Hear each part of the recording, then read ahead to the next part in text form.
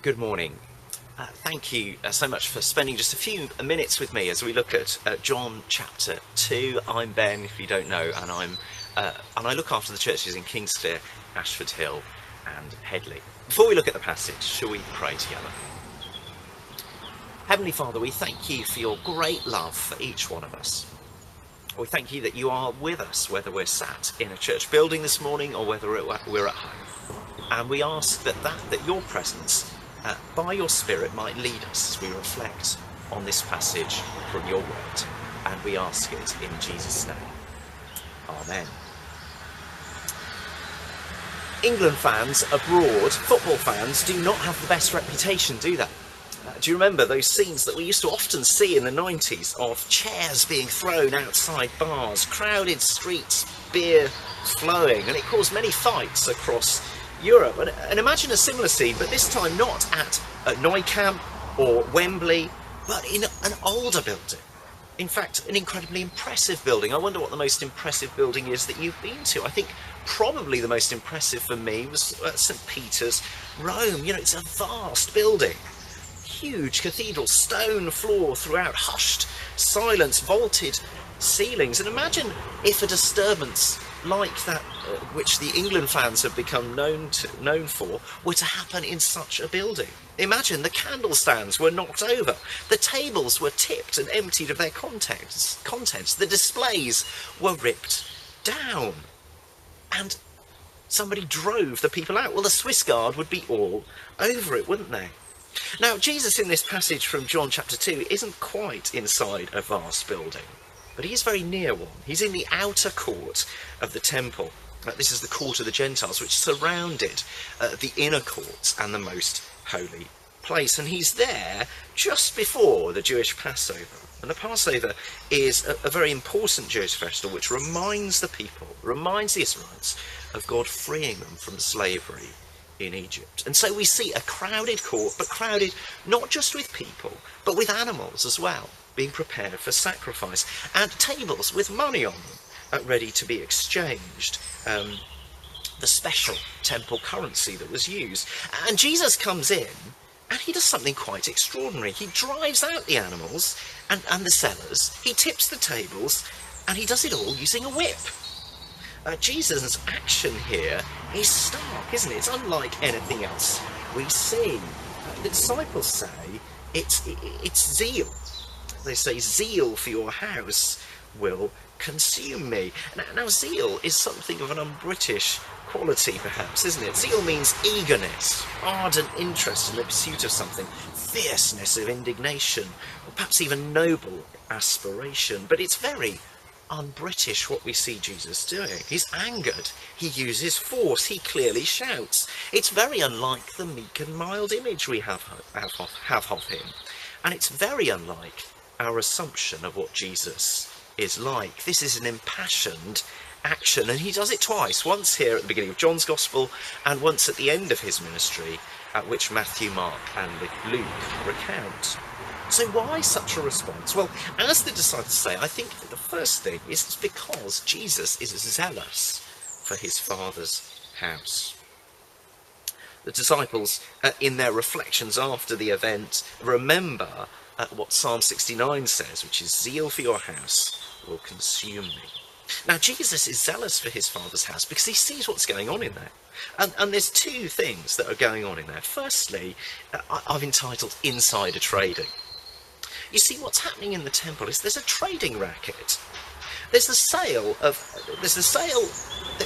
selling animals for the sacrifice, which is legitimate. Pilgrims would have come from across the Roman world, and it would have been difficult for them always to bring a sacrifice. So animals did need to be sold near the temple. You could bring your own animal, but here's the racket. The problem is if you brought your own animal, it would have to be inspected by the priest. And if any blemish were found on it, it would be rejected. And of course, it would be more easily rejected by them, particularly if they were profiting from the sale of the animals. And that was happening, you see. The temple authorities were profiteering. They got a captive market, they were able to charge what they liked, and they were exercising an unfair abuse of power. And money changing, the same really. Pilgrims had come from afar, so may need to change their money. For some reason, the temple authorities would only accept Tyrian shekels. That is, shekels minted at Tyre, which had a special status in the Roman Empire, a city near the Holy Land, but not in it. And ironically, this coin depicted a picture of a pagan god, Baal, which Israel had had so much trouble with in the Old Testament. Jesus is furious at the corruption, the profiteering, and the abuse of power. But he's also, so there's insider trading, but he can also see that they are trading on God. You see, they're not just corrupt, which is terrible in and of itself, but they are trading in spiritual things. There's nothing worse, is there, than a preacher promising favour with God if gifts are given to him. It reminds us of before the Reformation, when there were sales of indulgences, certificates which told you you could get to heaven. Favour with God could never be bought or traded.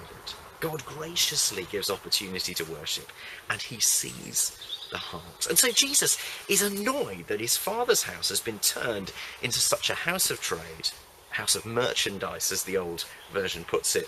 Perhaps you'd like to imagine an emporium or a market, or even that word can be translated as a port. Jesus is zealous for his Father's house because there's stuff going on that's wrong, insider trading. And then also, Jesus is zealous for his Father's house because he believes in inclusive worship. And I'm going to talk about this under two headings. Firstly, breaching the peace. Now, you might say, well, Jesus is breaching the peace here, surely.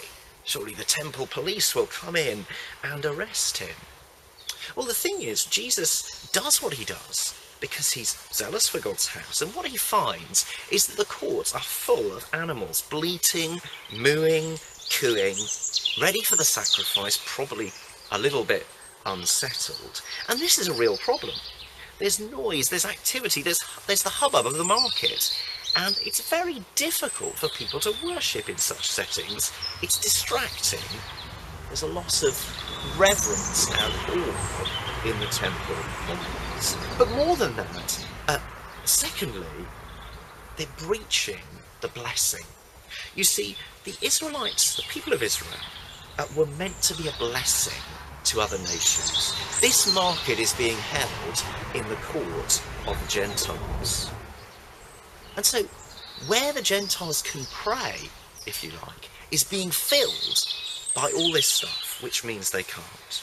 Since Abraham's time, they had been called to be a blessing to all nations, but they end up here being a curse, pushing away those who didn't have Abraham in their physical, natural lineage, pushing them away.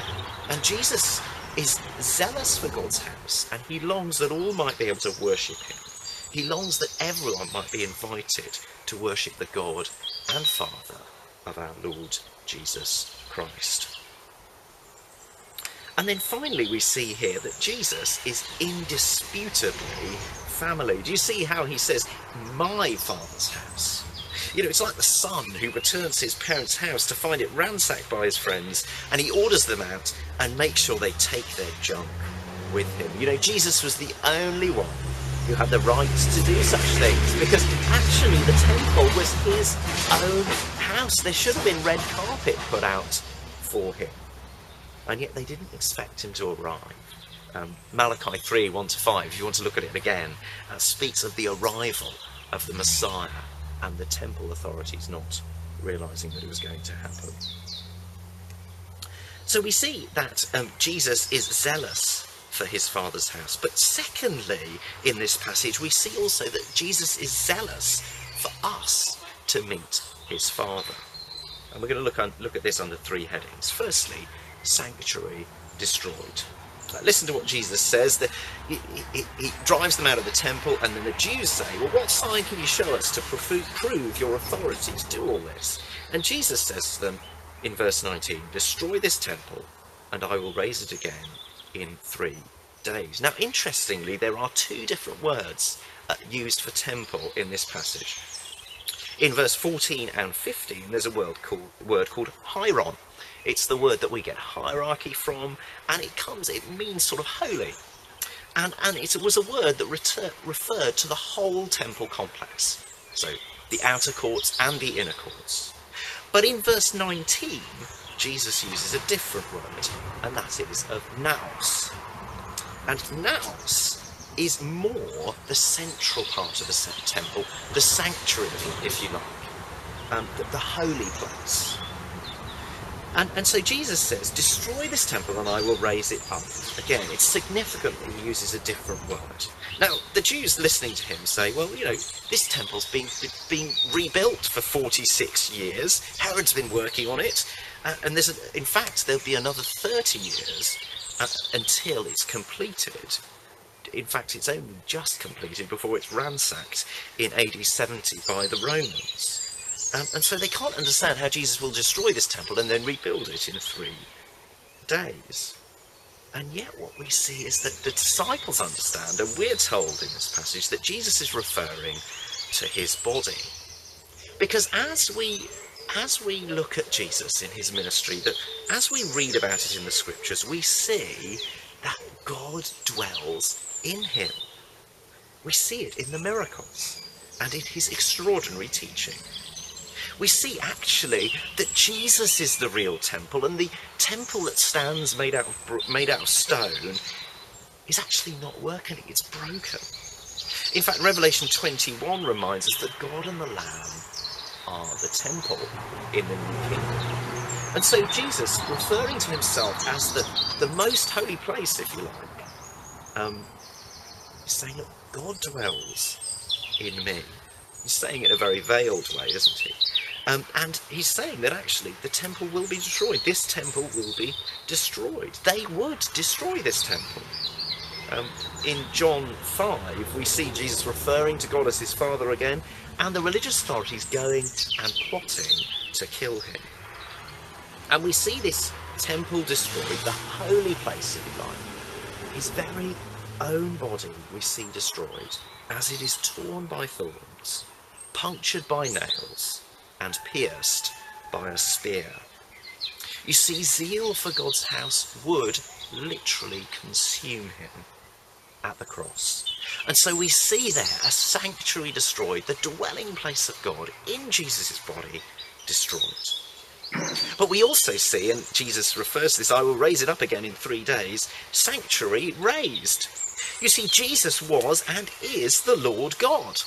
Not only does God dwell within him, but he is God, and he raised himself up from the grave. Death could not hold him, as a modern song puts it. He is the living God. And as an older song puts it, up from the grave he arose with a mighty triumph over his foes. We see Jesus, though dying, the sanctuary destroyed, being then raised to life, because he was and he is God, the living God. Hebrews 7 tells us that he possesses an indestructible life. So the sanctuary is destroyed, but the sanctuary is also raised so that we can meet with the Lord God. And this is the final point. Sanctuary entered. You see, Jesus' desire in this passage is for people to meet with and come to know God. That's why he's so angry about the whole of the outer court being filled with junk. And his desire is the same now, for people to meet and come to know God. He invites us to know God in him, in Jesus, to trust that as we see Jesus in the pages of the Bible, that he is the Son of God, God himself in human flesh. As we read these words, he invites us to trust that they are true, that Jesus is real, that he is the Son of God. He invites us to believe. But the invitation is not just to believe. Let me remind you of the verse later on in John's Gospel, the sort of purpose statement of John's Gospel. And it says this, it's chapter 20 and verse 31. These are written, that you may believe that Jesus is the Messiah, the Son of God, and that by believing you may have life in his name. You see, believing in your head, that's not enough. We're also called to have life in Jesus' name, and that's about growing in our trust of Jesus, trusting him no matter how hard, and it has been a very hard last year or so, trusting him no matter what, and in trusting ourselves to him, growing in our trust of him, trusting him with our very lives. How do we live trusting Jesus? Let's seek to do that day by day, put our trust in him, knowing that he is able to deal with everything that life throws at us. And finally, let's heed that final warning. You see in verses 23 to 25, we see many people who are so impressed by the miracles of Jesus. They believe that he is, a miracle worker. Perhaps they believe that he is the Messiah. And yet Jesus sees that though they believe, they do not trust him. They may believe that he's the Messiah, but they do not yet have life in his name. Let's not just be convinced and believed in our heads, but let's trust him with our hearts. Shall we pray? Heavenly Father, we do thank you for this passage. We thank you for the passion of Jesus, that he longs that people would meet with him and come to know the living God. And I pray for people listening to this message, that they might, if they don't already, come to know the Lord Jesus and to put their trust in him. Please, Lord, may they see that he longs to welcome them in to his kingdom, that he longs to welcome them and to know them and to love them. And we pray that as he knocks on the door of their hearts, that they may open it up, that they may put their trust in him. And for the rest of us, Lord, who perhaps already know you, who are already perhaps fitfully trusting you, please increase our faith. Help us to trust you. Lord, we long that we might not just believe in the Son of God, but that we might have life in his name as well. Meet with us this week, your people, as we seek you, as we pray, as we read, as we worship. And we ask all these things in Jesus' name and for his glory.